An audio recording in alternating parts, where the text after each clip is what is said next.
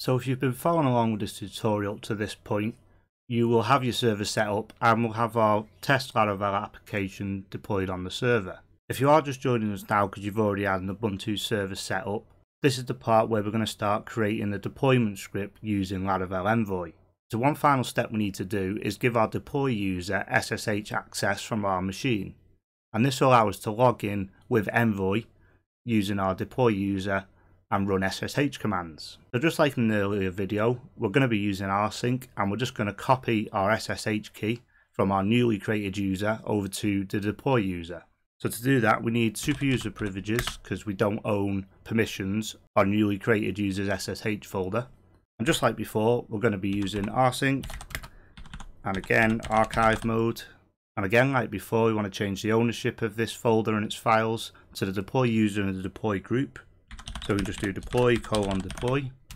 And finally, what do we want to copy? So we want to copy from the home directory and the marked home directory. And obviously this is the user we created earlier in the series. So whatever username you created that user with, obviously it's their home directory and probably not marked. And we want to copy over the entire SSH folder. And then where do we want to copy it to? We want to copy it into the home directory of this deploy user. We can just hit enter. Now if we just do an ls and an la on this folder, we can see we now have the .ssh folder for our deploy user. And great, that now means we can log into this server with our deploy user from our local machine. So I'm just going to open up a new tab here in my terminal. So I'm back onto my own desktop here, and you need to install Laravel Envoy on your system. Now I've already got it installed, but if you haven't, you can install it via Composer. And to do that, it's just a Composer, and you want to install it globally, and we require Laravel/Envoy.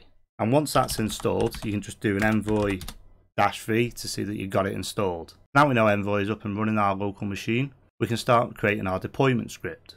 So to get started with Envoy, it's actually pretty simple. All we need to do is create an Envoy file in the root of our project. Over in the root of our project here, let's just create a new file, and we need to call this envoy.blade.php. So to do that, we'll just do envoy.blade.php. And this file name is important, you have to keep it exactly like this. And we just hit enter. Now that we have that file, we can start building out our deployment script. So the first thing we need to do is tell Envoy what our servers are and our users to log in with them. So to do that, we can just do @servers, and inside of here we can pass it a multi-dimensional array of our servers, and we can group them together with a key. And we'll just call this our main server. You could call this production or anything that makes sense to you. And this main server group is going to have one server on it, and that is our deployment server.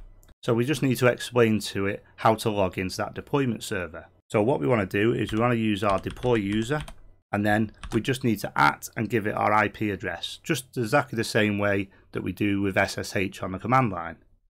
So I'm just going to put the IP address in for my DigitalOcean droplet here, and then that's it, that's all we need to do. Whenever we run anything now, we can define the main group, and that will run all the commands on this server as the deploy user. So now we can create something called a task, and this task allows us to group things together that we want to actually run on the server, and then we can run that task via the command line using Laravel Envoy.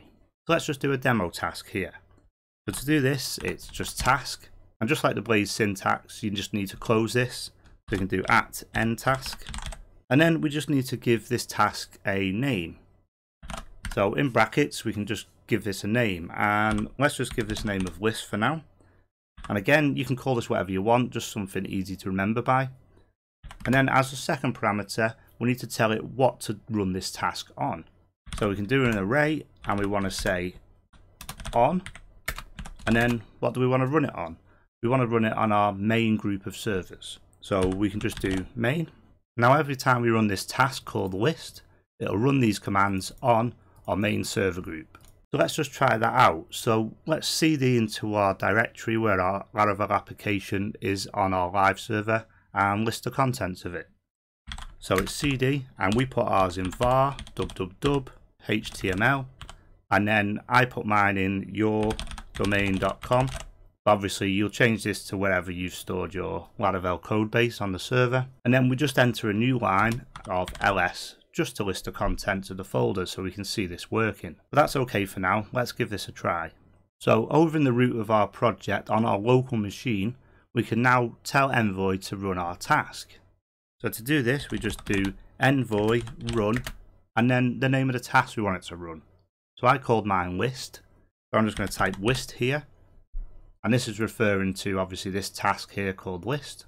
And then I'm just going to hit enter. And you can see the output here now. So this is logged into our machine as the deploy user, and it's changed directory into where our project sits, and it's just simply listed out the contents. So now we know Envoy is up and working, and it's also connected into our server. So in the next video, we can start building out our deployment script.